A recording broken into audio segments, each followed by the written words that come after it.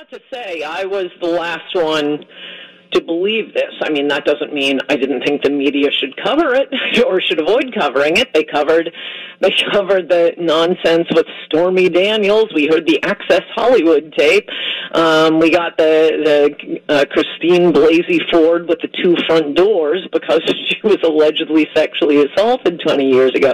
I loved the 2 front doors.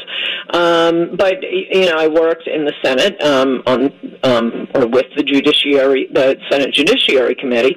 I worked for a low-down enough senator that we weren't specifically assigned to a committee. We had to cover lots of them, but it was Senate Judiciary Committee. So I saw Biden. You know, he was older then, but I was when the allegations first arose.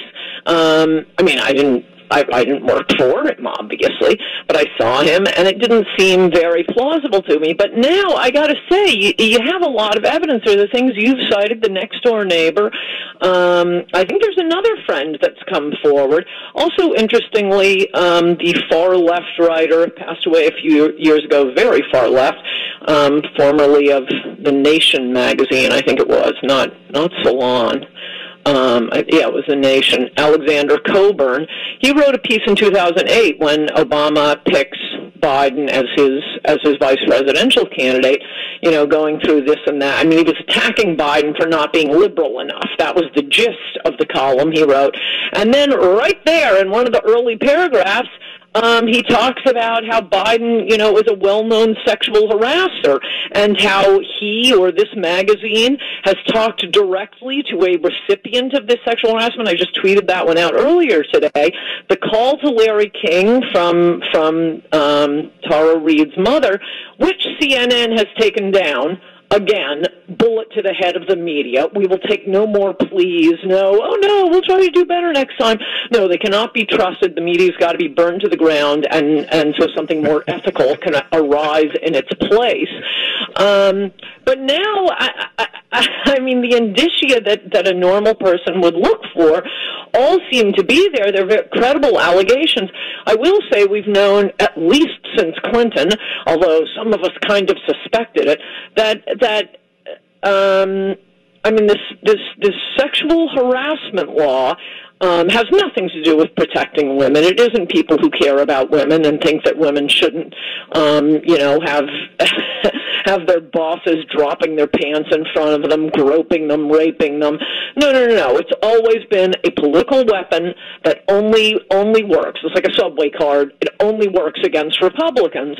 I mean, I had been working at a public interest law firm defending sexual harassment cases that involve things like professors at colleges giving what they would say in a huge lecture course. One guy did a simile saying, I don't know, the belly dancer's stomach was like Jell-O on top of a plate, on top of a vibrator. It was something like that. I'm pretty close to that.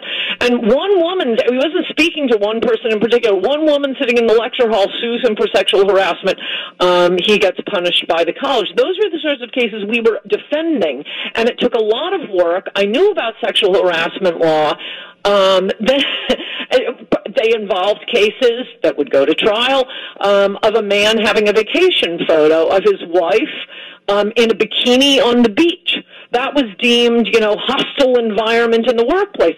Then we get Bill Clinton dropping his pants and saying, "Kiss it," having state troopers bring innocent little women far, far below him in the state hierarchy to his office. And Gloria Steinem writes an op-ed piece in the New York Times saying, yes, but he took no for an answer. So I think the media has been exposed. The feminists have been exposed.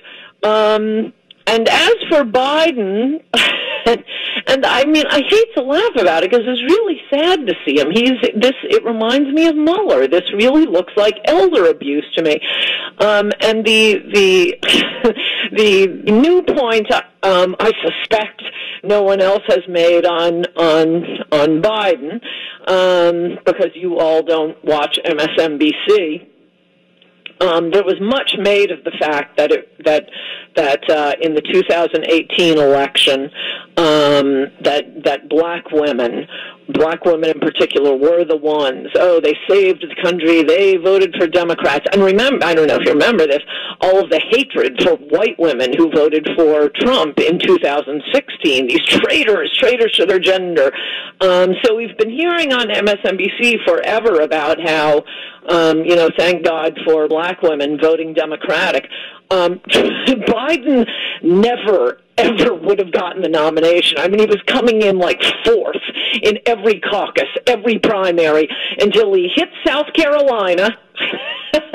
And suddenly, James Clyburn said, nope, we're voting for Biden. And throughout the South, all those primaries, the black voters in Democratic primaries voted for Biden. So, ha, ha, ha, Democrats. We will make America great again.